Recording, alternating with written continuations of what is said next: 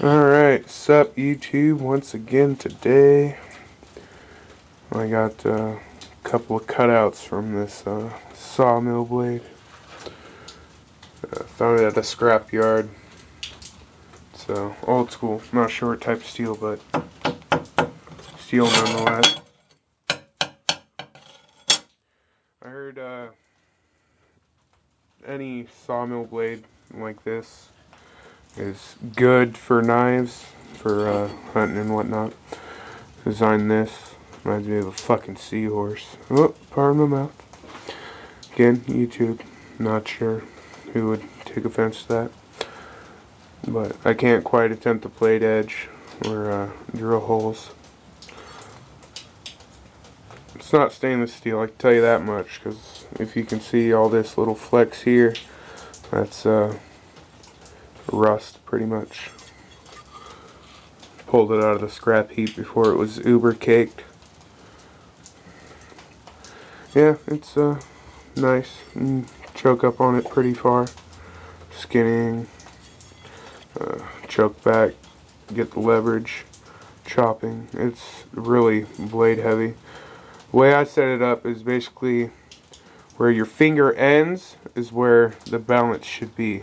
As you can see, it's blade heavy. Yeah. It's secure. It's not going to fly out of your hand.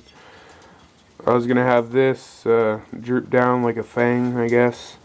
But I figured might as well not for safety measures. It's basically you can drop it if need be if something happens or whatnot. There's this one, way too beefy for the way I cut it out. It's same steel. Cut it out from over here. I basically cut two blanks out from right here because I figured it'd be easier to work with. There's that one and this blank here. Have that backwards, whatever. You get the gist of it for this knife here. Now what I do is some people just draw it straight to the steel and cut it out, but I'm not going to do that. I don't like doing that. It's preference. I like to feel it, how it fits in the hand before I put it on steel, just because I would be able to tweak it before, you know, it's officially cut out and have to scrap it and waste steel or have to make something else out of it. With knives, I like this back style here, basically where it drops like that. Oh, fail. Just because it feels right in the hand. This here, this swoop, tweaking it, I guess. I like the finger troils. It helps from keeping sliding up. Thumb ramp for good slicing or flick hacking.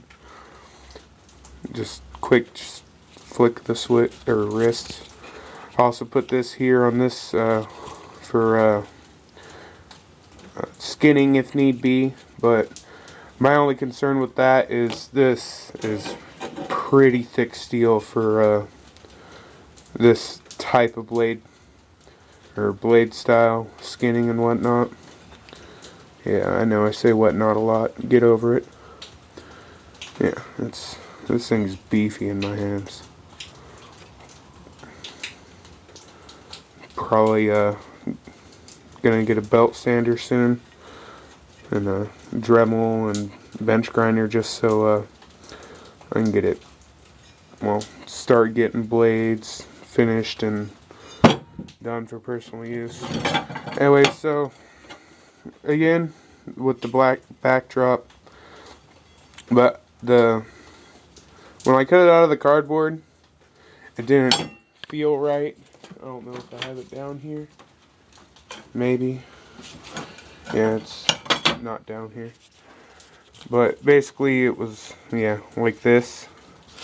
But you can kind of see what I did.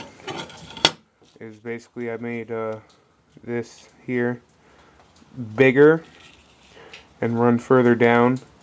So basically the way your hand naturally is here it's round, same with the palm, kind of spherical, and when it droops like this, it doesn't feel quite right. I don't know. It's, well, for the way this blade is anyways. But this, it's meant to be a chopper and processor. But it's like that so you can choke back on it comfortably and give it a good chop. But what I do is when I do the design on paper is I take it to cardboard first, just because it's accessible everywhere. And what I do is I put the paper down, basically take a needle or a safety pin, or I find a dentist cleaner or tooth cleaner or whatever. Basically it's a stem with a needle point on it, and just stick it through the paper on the line, kind of like old school tattooing, to the basically the shape of the blade to the cardboard. So when you cut it out, and if it has drastic curvatures like this, that would be a pain to do just straight cutting out. It would turn out a lot better. Yeah, it's nifty. I had a few other designs I put on cardboard. I'll grab them real quick. And sorry if there's any dripping noise in the background, as you can see my shed likes to leak. And it's winter, so it's going to do that a lot. Even got mushrooms growing. Yeah, fucking sucks. Again, pardon for any language that you take offense to. Force a habit. Yeah, it's leaking like a biatch back there. But yeah, built it 32 attached to a 16 by 8, and hand built, so leakage is expected. At least it's, you know, dry in the center. But whatever. I got this design here, and it was really flimsy, so I kind of reinforced it. Just glued some cardboard to it. Now, it's basically a blade off another design and a handle from another. So I basically snipped it in half and glued it. This thing is, ooh, it's a monster.